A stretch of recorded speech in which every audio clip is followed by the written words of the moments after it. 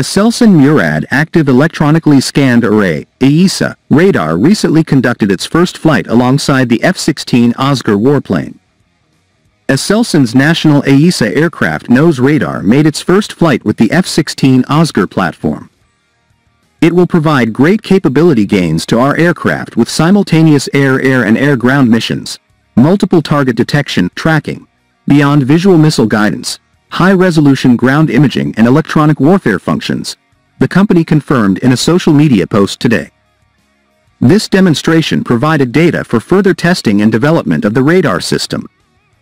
Future plans for the MURAD include continued testing and integration onto various platforms such as the Bayraktar AKINCI, as well as other air platforms like KIZILELMA, KAAN, HÜRJET, ANKA III, and F-16. According to Presidential Defense Industry President Professor Dr. Haluk Gorgun, the integration of the AESA radar will align the F-16 ÖZGÜR with 4.5 generation aircraft standards. Additionally, the radar's integration could enhance the capabilities of other platforms like KAAN and combat UAVs, providing them with additional functionalities and low visibility features.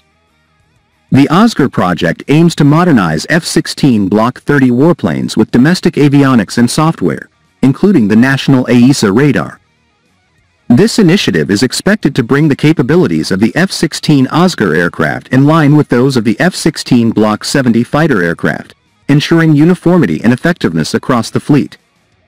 Key functions and capabilities of the national AESA radar include long-range search, multiple target tracking, ground target detection and tracking, weather detection, automatic target recognition, and electronic attack.